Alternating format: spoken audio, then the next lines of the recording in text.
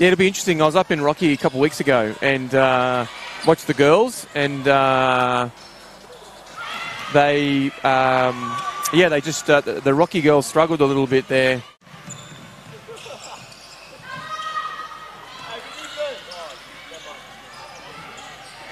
Nice. Again, Otto too good around the rim. Nice looking shot from Tyler King. Unlucky rebound from McSpadden, the long outlet. No one picked up the trans runner. So I think that's 1 from 5 for McGregor so far from the three-point line. Yeah, and I think over the last couple of weeks, Corks have Otto for 3. Boom. Nice. Take that. 2. That's a nice tank from Otto.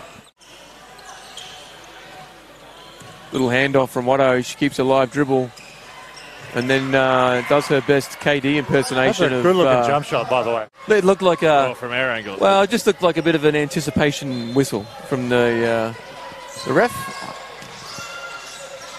Good D again.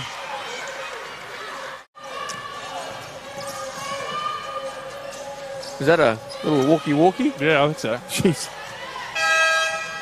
Some really good stuff, and others where you kind of can't tell what they're trying to do. Yeah. Well, that was a really great finish to get him out of trouble there as Otto comes back again and nails it.